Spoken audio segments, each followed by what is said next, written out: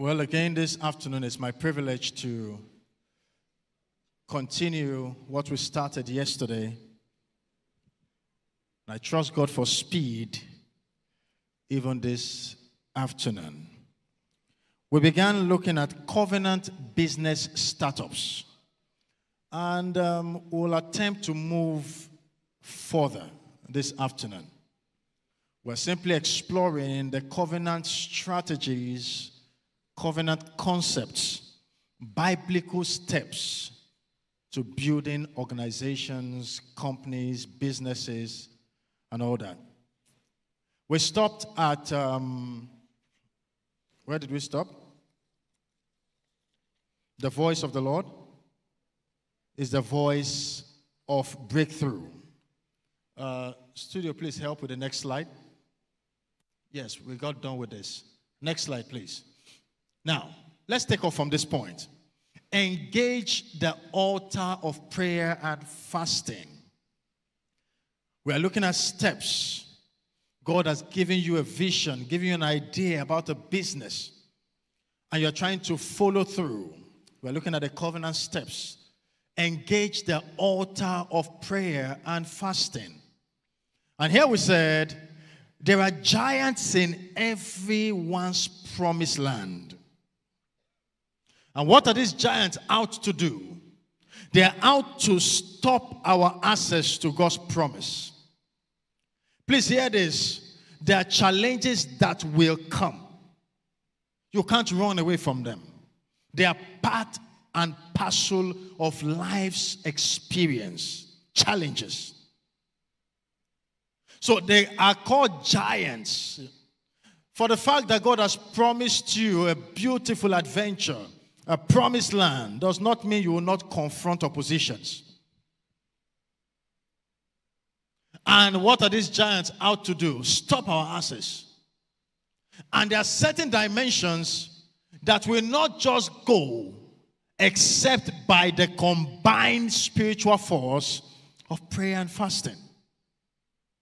In Matthew chapter 17, from verse 19 to 21, they brought this challenged person to the disciples of Jesus. They are seeing Jesus heal, cast out devils, do all kinds of miracles. And they tried with all the gymnastics, nothing worked. When Jesus came, one sweep, the demon was out. And then came the disciples to Jesus. Now, if you read this scripture carefully, they came to Jesus apart. They couldn't talk to him in the public out of shame. Can you imagine?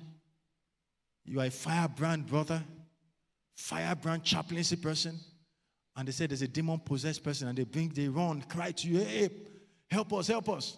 And you come out with your broad chest, shagagaga. And then you blast in tongue. The demon is just looking at you like this. Shut up! Somebody's praying, you are praying. Keep quiet. Embarrass you publicly in chapel. Then chaplain comes and says, now in the name of Jesus, out. And the demon leaves. You will go to meet the chaplain, not in public, inside his office. Chapel, why didn't this thing work in our hands? The disciples were so ashamed. Thank you, sir. Thank you. Why couldn't we cast out this devil? Put that scripture back. And Jesus said to them, this kind. So there are certain kinds that will not respond except you have the combined force of prayer and fasting. Please hear me. There are certain dimensions of spiritual authority a believer will never touch without this spiritual force. So you don't like to fast, you are placing a limit on the dimension of spiritual authority you can command. This commission, fasting commission, from the beginning. 28 months before this ministry started, they were in a fast, praying. So as believers, as covenant people, we must engage the altar of prayer and fasting if we must secure some dimensions of spiritual results. Now, what does prayer and fasting do amongst others? Breaking forth of light. Break forth of light. Isaiah 58 and verse 8. Then shall thy light break forth as the morning. As a result of the fast, in verse 6 of that scripture, he said, is this not the fast that I have commanded? So you fast, you pray, light breaks forth. Because in the midst of a fast, every obstacle and barrier is cleared off. Now watch this. If Jesus had to fast, you and I cannot run away from it. Jesus, God in flesh, fasted 40 days, 49, before he kicked off his ministry. And you say, I don't need it. They said to Jesus, we see the disciples of John fasting, but your own disciples, every time we come, they are eating. And Jesus said, hey, don't bother. The time is coming. The time is coming that they must fast. The bridegroom will soon be taken. And in those days, they must fast. So we are in the days of fasting and prayers. You want to secure higher dimensions of spiritual authority, and you need it. I need it. We live in a very wicked world. We live in a very fierce world. The business world is not a playground. People will do all kinds of things. All kinds of demonic things. So if you are not standing strong in your faith, they will blow you cheaply. But no one of us will be a victim. Come on, if you are saying amen, say it like a believer.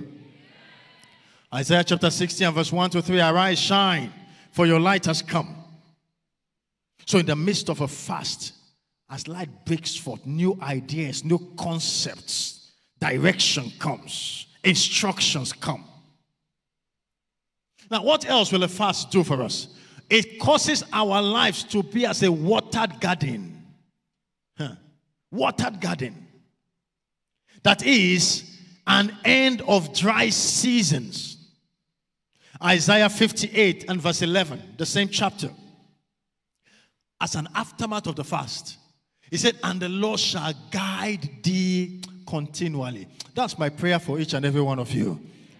As you step out from this ground, God will guide you. Come on, say a better amen to that. I say, God will guide you. He will show you the right steps to take, the right turns to make. Don't ever trust your judgment. There's a way that seemeth right to a man. All of the indices look correct, but they are ways of destruction. Now put that scripture in Isaiah chapter 58 verse 11.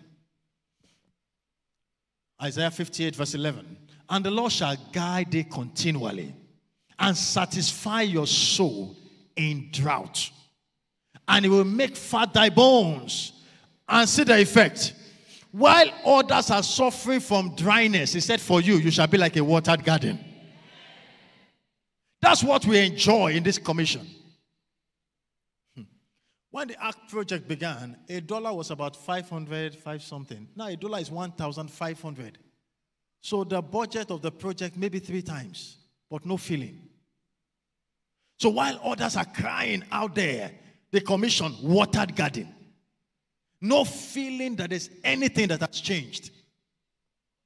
There's a grace on this ground. I pray each one of you will carry that grace from here. So while they are saying there's a casting down outside, you shall be shouting there's a lifting up. So all of these are spiritual steps, fasting and prayers. Don't run from it. You get out there and say, thank God I'm free. You have just got into the real life. You need spiritual authority. Next, engaging breakthrough attitudes. Engage breakthrough attitudes. Now, it is often said that your attitude, I beg your pardon, is what defines your ultimate altitude in life. We talk about attitude, mentality, disposition. And this is so crucial. Because as a man thinketh in his heart, so is he. Because as powerful as God is, God can't help a man beyond the way the man thinks. Philemon chapter 1 and verse 14. Without your mind, I will do nothing. I will do nothing. I am limited. The Almighty God is limited by your attitude, by your mentality. You know, it's possible to go through Covenant University and not have a change in attitude, mindset, perspective. Meanwhile, someone else is living this place with a conqueror's mentality and attitude. Another person is living with a defeatist mentality. And in no distant time, the difference is clear. Now, what kind of attitude must we possess? Number one, attitude to God. Perspective, what becomes your disposition to God? As you get off this campus, as you get to another phase of your life, what should be your attitude? Remember, we said seek ye first the kingdom of God. Matthew 6:33, place God first. Let God be the number one factor, the number one force in every step, every decision you make. Seek ye first. God is too big to occupy second position. My glory will I not share with any man, no matter who you are. If you don't give me first place, I take no place. Your attitude and my attitude to God should be number one place. Number one. Number one. Lord, what are you saying concerning this step?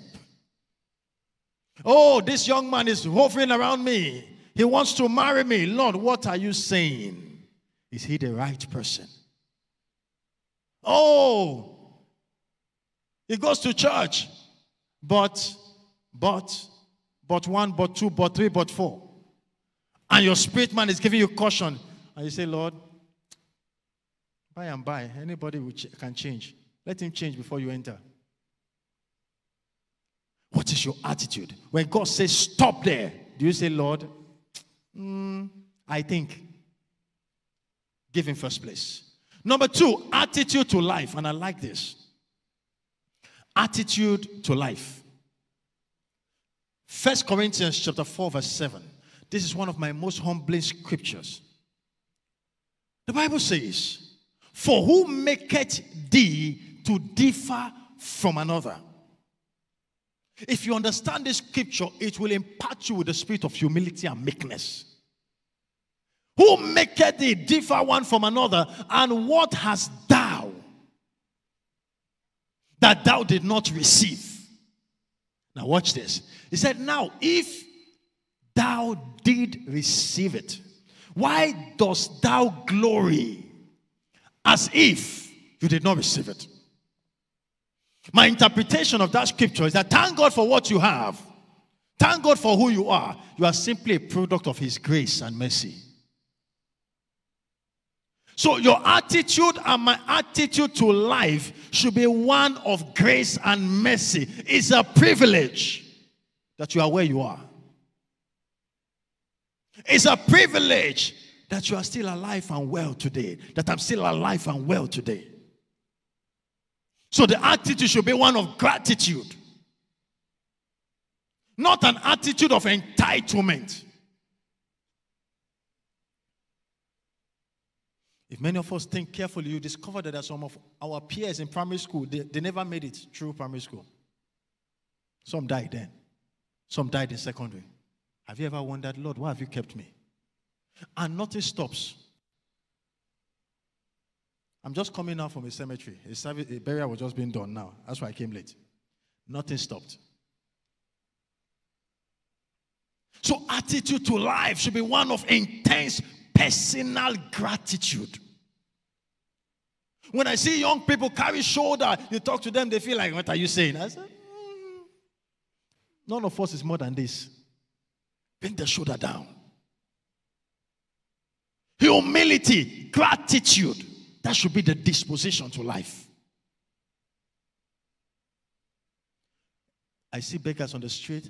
I say, Lord, I could have been the one there. People come helplessly begging, help me, help me. And you think because you have some money, you could have been the one on the other side and nothing would have changed.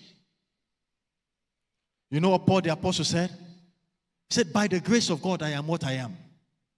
It's all by his grace. In the same vein, you and I, we are where we are, what we are, by the grace of God. So when that mindset rules us, it keeps us continuously meek and humble. Attitude to life. Next is attitude to fellowship. They go from strength to strength. Psalm 84 verse 7. Every one of them, as they appear before God. Don't ever run away from fellowship. Thank God you are leaving Covenant University where you are compelled to come to chapel service. Now I'm free. I'm on NYC. I won't go anywhere. No problem. No problem. Your service to God is not adding anything to God. Nothing. My service to God has nothing to him. Nothing. You know who gains from serving God? We do. You know who gains from fellowship? We do. Who goes from strength to strength? Man, not God. They go from strength to strength. Every one of them. Not God. God cannot be increased. He cannot be enhanced. He cannot be upgraded. He is I am that I am. He is the Lord. He does not change. He does not change. I said here yesterday, your choice to serve God or your refusal to serve God does not add or take anything from him. Oh, Lord, I will serve you. I am. Lord, get out. I will serve you. I am. Are you hearing what I'm saying? He was before you ever came. He is now that you are here. And he will remain when we are gone. That should bring, it should bring every high shoulder down. It should break us in a state of meekness and humility before him. That when I stay in fellowship, I'm simply adding value to my spiritual life. I'm not doing anything for God. Oh, go to church. I'm not going to church. No problem. Don't go. Your going to church is not adding anything to God, not the church, but to you. My going to church is not adding anything to God or to the church, but to me. The value comes to me. That the man of God will be thoroughly furnished, not the God of man. So the attitude to fellowship, embrace fellowship, long for it. I was glad the psalmist said, when they said unto me, let us go into the house of the Lord. You should be excited when it comes to going to church. You should be excited when it comes to adding and serving in the house of God. You are serving in the house of your maker, the one that holds your breath, the sustainer of your life. Finally, or next rather, is attitude to money. Money is simply an instrument. It must never control you. Never let money become your God or your motivation for living. Otherwise, the devil will take advantage of it. Money in itself is not evil. It is the love of money that is evil. Money is good. It takes money to live a good life. It takes money to come to Covenant University. It takes money to stay in Covenant University. Come on, is that true? Uh-huh. Many of you, you will have plenty of it. You didn't hear me well. I said you have plenty of it. I'm praying for just one person. You will never lack finances all the days of your life. Life is easier when you have it. It's sweeter.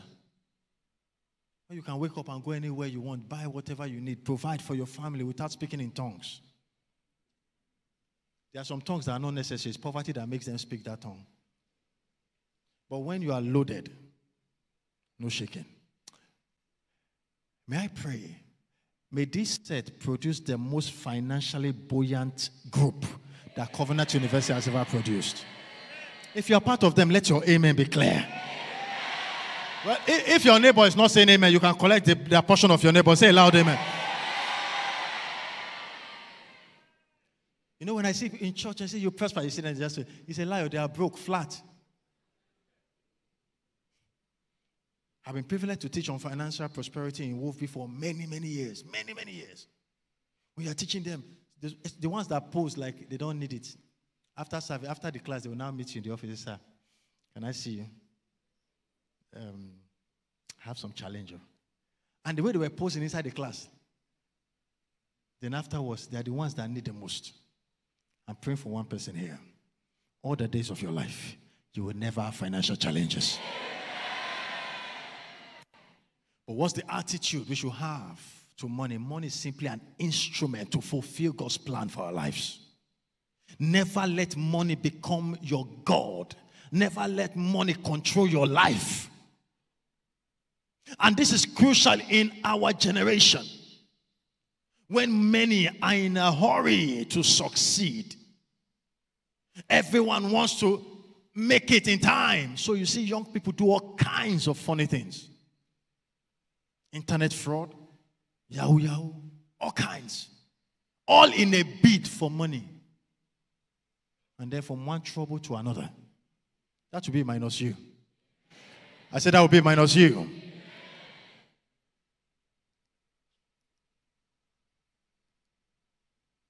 Next, let's recognize the master key to breakthroughs. Just look at that quickly. Recognize the master key to a world of breakthroughs. The master key to a world of breakthroughs. The truth is this, many of us have had this statement so much all through your sojourn here in Covenant University that sometimes it's like it's just one of those statements. Seek ye first the kingdom. I've had it since year 1, I'm in year 5. But have you settled down to really understand it? Have you settled down to appropriate it to your personal life? If you haven't, before you leave this ground, let God know that is number one. There's what is called scale of preference. The list of your priorities in their order. God is simply saying, if you want me to have you live a life of unending breakthroughs, just give me number one place. And all the things that other people are dying to get, not just material things, but immaterial things. Peace that you can't buy with money. Joy that you can't buy from anywhere. Fruitfulness. There are many things money can't buy. And he said, no, all these things I will add. You will not need to pray for them. I was saying here, 20 years ago, around this time, I was on an adventure searching for the secrets behind the life of the chancellor. I don't know if I told you guys here. Going from the village to Kwara, to Ilorin, to Kaduna, asking questions from anyone I could meet. Tell me, how was he when he was growing up? Tell me. Around this time, 20 years ago, it was holiday time. I was in CU then. Spent all my money. Spent 50% of my school fees on top. Searching for secrets. I never knew what life was organizing in the future. I was just hungry to find out that this kind of man, where ministry is working, every aspect is working. Like everything it touches turns to gold. Family life working. Children working. Finances working. Wife working. Total package. I said, I like this one. Because you discover that some money may be working, wife is not working. Wife may be okay, children bunker. Are you hearing what I'm saying? There's just somewhere that there's a problem somewhere. But I saw an example of all round. Ministry, boom. Finances, boom. Everything. I said, I like this one. And because behind every glory, there's a story, right? And inside the story, there are what? Secrets. So when you see the glory, don't just celebrate the glory. Find out the story behind the glory. And when you find out the story, you discover the secrets. I said here that success will always leave trails and tracks behind for anyone and everyone that is interested. That this is the way, follow. So I went hunting. I went hunting. I came up with a book then, 20 years ago. Beautiful book, like a mini biography. And I presented it to the chancellor on the eve of his 50th birthday. That's one of the highlights of my life then. But one old woman misguided me. She took me to one church that she was working, and I was following her with my friend. So I said, okay. We took a picture and we put it in the book, The Birthplace of Bishop. Wrong location. When I presented the book to him, he was so intrigued. He said, how did you get all these stories? I said, sir, I went searching.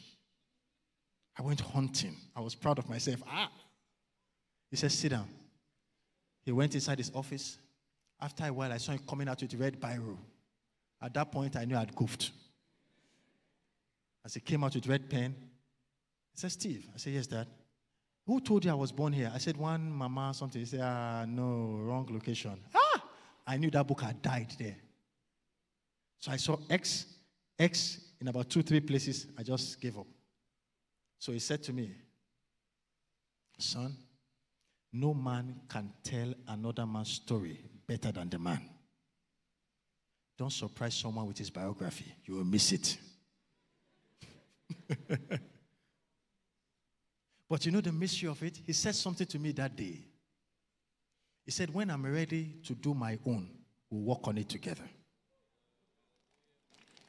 So years down the line, when it was set to start, we'll sit down, we'll be working on it together. I'll sit across the table.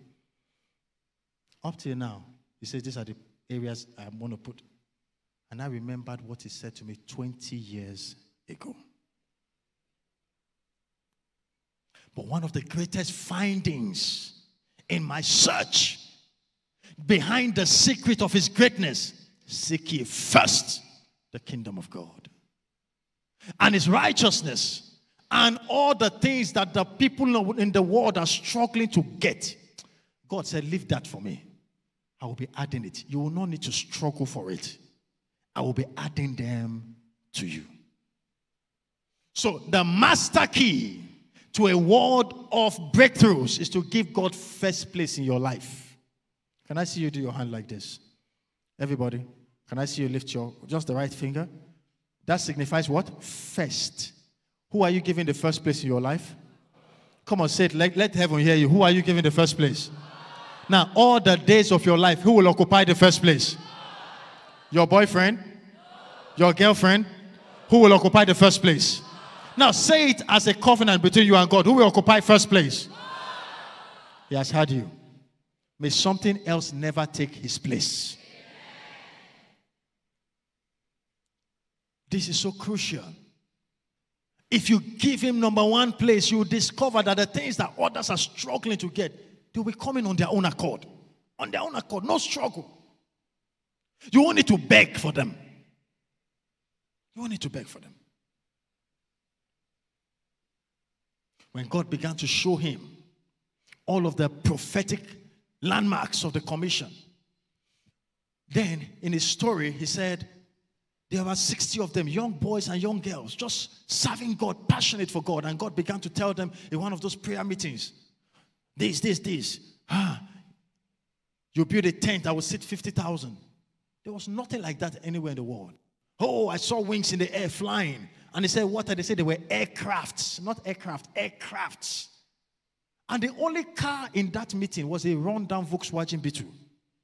Have you seen Volkswagen before? Has anybody here seen Volkswagen?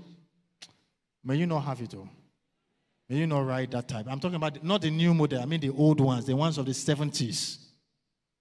If you start it here, you may almost hear the sound. Which hall is this one here? Is it John? No. Esther, you start it. You don't. It is self-announcing. It was so embarrassing that when he's going for meetings and they invite him, they will tell him that, please leave your car. We'll come and pick you. He said, no, I have a car. He said, no, that's not a car. We'll come and pick you. Leave that. Is it Volkswagen? Leave it. That's how embarrassing it was. But this was a man serving God. God was number one. And God began to show him wings, aircrafts, church, 50,000, printing press, largest in West Africa. All big, big stuff. There was no sign that it could ever come to pass. So one day we traveled. We were in a helicopter, and we landed in a place. When he looked out the window, it was the same run-down primary school that God was speaking those things we landed. And he looked. All of the things God was saying, donkey years, when there was no sign that they could ever come to pass, they are now tangible in the hand. How did they come to bear? Give God number one place. You know what happens when you give God number one place? It takes away struggles. It eradicates struggles. God cannot be in front of you and you will meet any obstacle on your path. He said it goes before you, it make the crooked way straight. It breaks in pieces the bars and the gates of brass and cuts in sunder the bars of iron. So what stops others from advancing? He clears them before you get there. There's somebody here, before you get to NYSC, God has gotten there before you. Are you hearing what I'm saying? Upon your stepping foot in that place, you have taken over. The spotlight of heaven will rest upon you there. While other coppers are struggling to get placements will be begging for you. While they are posting them to interior villages, round down schools, God will give you choice posting for you. All you need to do, let him know, Lord, you are number one place. And you maintain that place all the days of my life. Nothing will ever come and take you off that number one spot. Listen to this. Seeking first the interest of the kingdom of God brings us under heaven's favor. Favor. And hear me, in these last days, the giants that God will be raising, one of the core factors for the making of end-time giants is what we call favor. Favor. Psalm 44 verse 3. Psalm 44 verse 3. For they got not the land in possession by their own sword, neither did their own arm, their strength save them. But watch this. It said, but thy right hand and thine arm and the light of thy countenance. Why? Because thou hast what? Favor unto them. Favor is the difference maker. It's the difference maker in life. It takes struggles off your journey. It takes obstacles off your path. Every time I keep praying, Lord, more favor, more favor. There are times in the night, dead of the night. I remember those early days when I just began as a part-time pastor and I come to Canaan land, 12 midnight, 1 a.m. I'm praying around, walking around tabernacle and I'm saying, Lord, favor, favor, favor, favor that distinguishes men. Favor, Lord, that will not make me struggle. Favor. And some of those times, you just finish praying into the night, following morning. Something just happens. You know this is the finger of God clearly. There are multiple, but it's you, they pick. Oh, you're the one going on this trip. You're the one taking this benefit. I know that's I'm wondering, is it the only one? Yes, favor. Favor. Favor. Favor. So when you see someone enjoying favor, don't be angry. You just want to collect your own. It's available. But one of the key assets to enjoying favor from God is seeking first his kingdom. Psalm 102 from verse 13 to 15. Thou shalt arise and have mercy upon Zion, for the time to favor you. Yea, the set time has come. Get ready. The kind of favor you have never touched. The kind of favor no one in your lineage, your generation has ever touched. May God begin with you for concerning your generation. There's a prayer I keep praying for young people. I say, heights that no one in your lineage ever reached, may you be the one to begin from that place. There are limitations in any lineage. There are boundaries in lineages. But you are ordained to be a Joseph and an Esther. You are to set new standards. There are times I look, I stumbled on some documents of my late father. And I was going through them some months ago. And I was just looking. And I was smiling. Things that looked so big then. You don't need to even sneeze to do it today. Heights that looked so big then. Mega then. And I'll see him with his wonderful signature, sign those amount of money. And I smiled. And I said, the gap, far. And those were the prayers I used to pray those days. I said, Lord, heights that no one in my lineage has reached. Let me touch there. I pray that for one more person here. Heights that your parents never touched, your uncles never reached. May God take you beyond those places. But it takes favor to get there. When doors just keep opening, no matter who is angry, doors just keep opening. Thou shalt arise and have mercy upon Zion, for the time to favor her. Yea, the set time is come. Put that scripture back. Verse 14. Let's see what you trigger that favor. 14, please. For thy servants, do what? Take pleasure in her stones, and favor the dust thereof. You favor his agenda, he lavishes favor upon you. You favor his interest. Your heart is panting after matters of the kingdom. Then God begins to lavish favor upon you. I did a test some years ago. And interestingly, the resident pastor also did something similar, but we never knew until it became testimonies. When the church just began building churches in rural locations, I looked at my state then, many years ago, I knew I couldn't build one at that point. So I said to God, Lord, this is the advancement of your kingdom. At least I can buy some chairs. But I want to show you that I'm part of those advancing your kingdom. So I bought some plastic chairs. That was where my financial status could take me then, at that time. I said, okay, church, these are plastic chairs. And I said, Lord, you know if you bless me enough, I will build and furnish. But now I cannot. But to show you my interest at my level, these are plastic chairs. I discovered after a while, there was enlargement in financial capacity. I bought more chairs. Then PA system, sound system to equip the church. Ooh, capacity is increasing. A time came, they said they were building one of the village churches and something happened, they stopped. I asked them, how much do they need to finish? A couple millions. Okay, finish. I discovered that the more I favored his cause, the more he enlarged my capacity. And before you knew, I said, let me try one. One. This is easy. Let me try another one. Pew. Let me try another one. Pew. Now it is rolling. Because God is expanding capacity. But if there was not the first move for plastic chairs, it will never come. Why am I saying this? Start at your level. Just show to God that anything that pertains to his kingdom, your heart is beating after it. Yeah, God someone says he wants to build 1,000 churches before his time is over. Yes. Imagine you are carrying that kind of kingdom dream and God knows it is genuine. He will provide his resources for it. One day he came, he said, I'm doing 100 at once.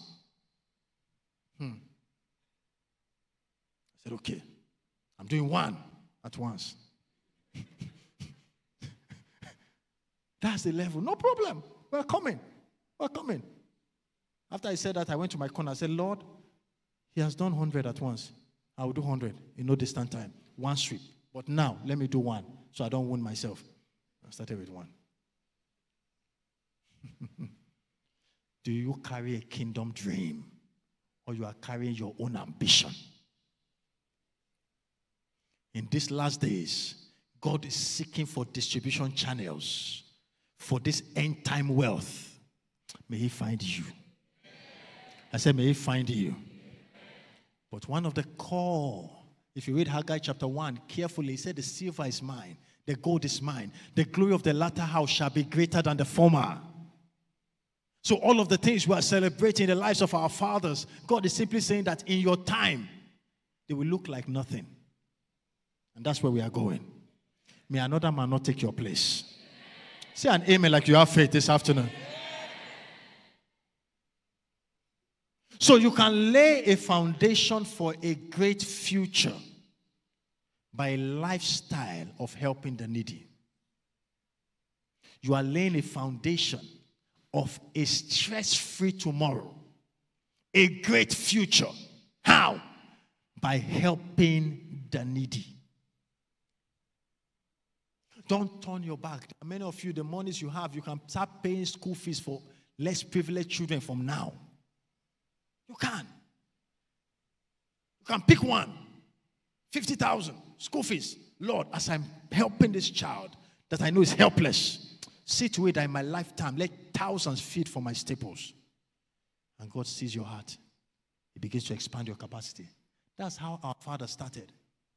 There are professors in Covenant University. There's one at least I know that was on a scholarship in the 90s. Oh, you are angry. God is blessing him. There are things he started doing very early and he's still doing till now. Some of you are Dove scholars. Here. Every set, Dove scholars. You think he doesn't know what he's doing?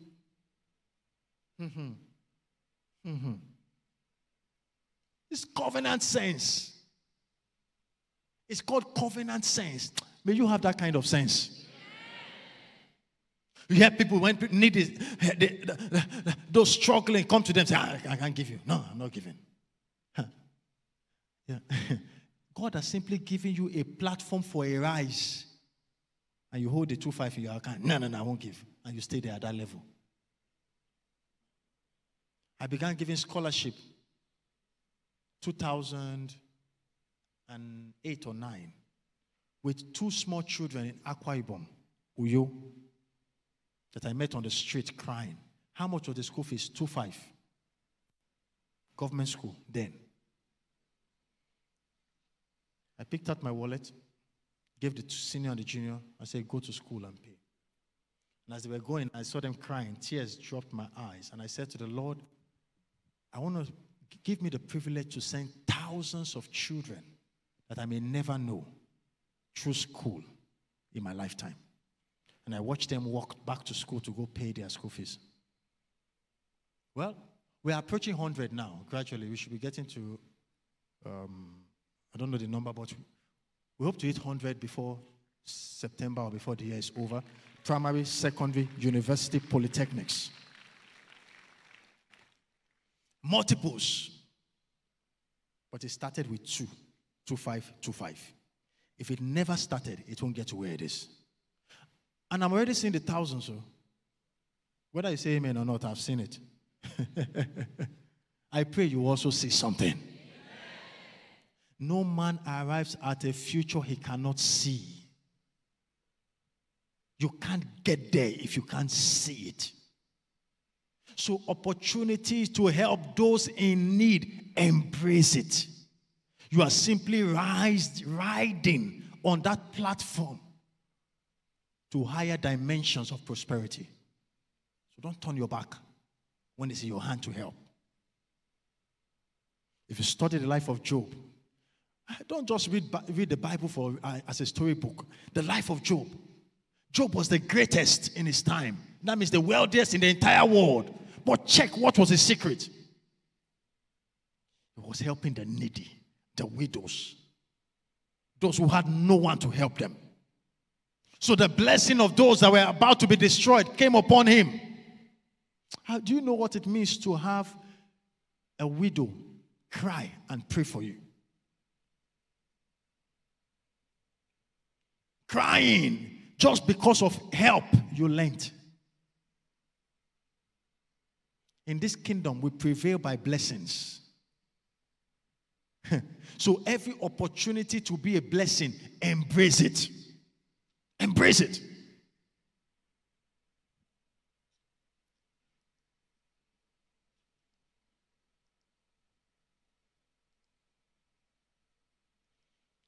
Now, let's close here and then we'll conclude the final session, the final class. Let's look at the power of relevant training.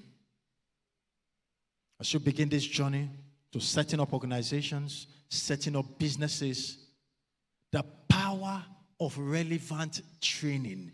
Don't go into any venture with common sense. Otherwise, you will have common results at best. There are too many common businesses everywhere. Make up your mind to be distinguished amongst your peers. Make up your mind to stand out. And one of the core secrets is to acquire relevant training.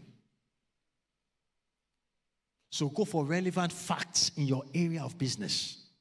Check out organizations that have excelled.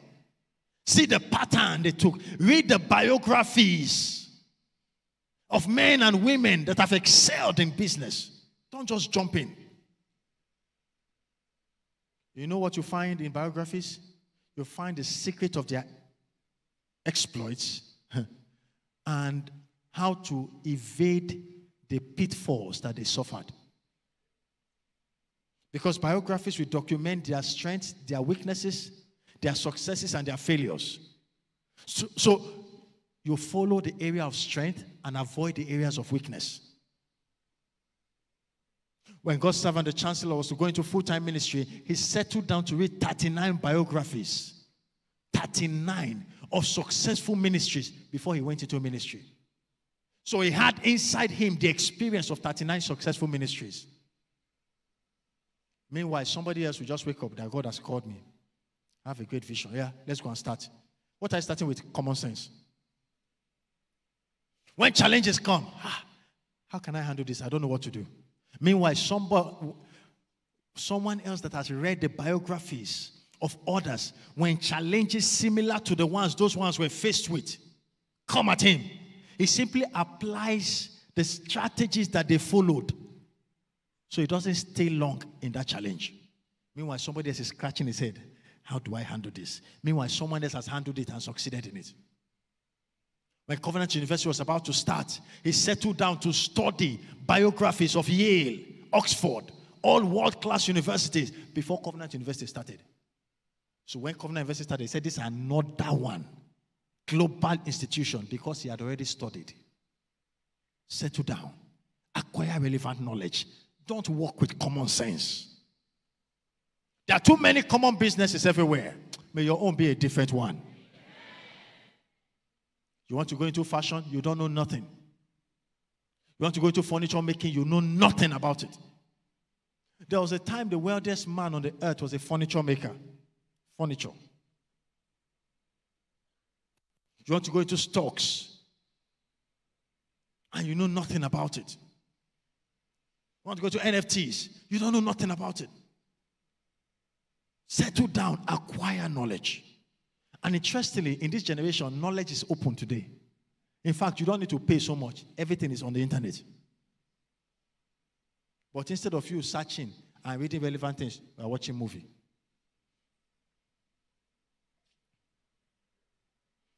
Assessing the working knowledge of any business is what makes it work. There are too many strugglers. Ecclesiastes chapter 10 and verse 15. The Bible says the labor of the foolish wearieth every one of them. Wearies him, his relatives, his friends. Every one of them. Why? He does not know how. What you don't know, you don't know. What you won't learn, you can't know. So settle down and learn.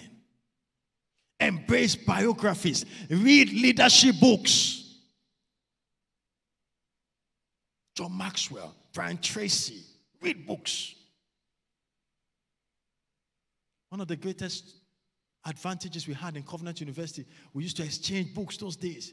Oh, we read Maxwell books. Oh, we read Miles Morrow's books. all kinds, leadership, personal development. All of those things became formative instruments that molded many of the graduates of Covenant University. But if you don't go for knowledge, you can't acquire it. Be intentional about going after knowledge. And I close here. Good understanding procures favor. In other words, questions? Good understanding attracts favor. So until you can understand it, it cannot belong to you. There are too many people that are reading, but they don't understand. And until you understand, it does not belong to you. You can't possess what you don't understand. That's why I said here, good understanding will attract automatically. It attracts favor in your direction. It's my prayer for every one of you that God has placed in your heart a vision for a business, a career, a venture, ministry, whatever God has placed in your heart, the relevant wisdom to excel in that calling, may you depart from this campus with it. Not one of you will fail. I'm praying for one person. I say you will not fail. If you are saying amen, say like a true believer. One more time, you will not fail. Where others struggle, you will triumph there. In the name of Jesus Christ. And so shall it be in Jesus' name.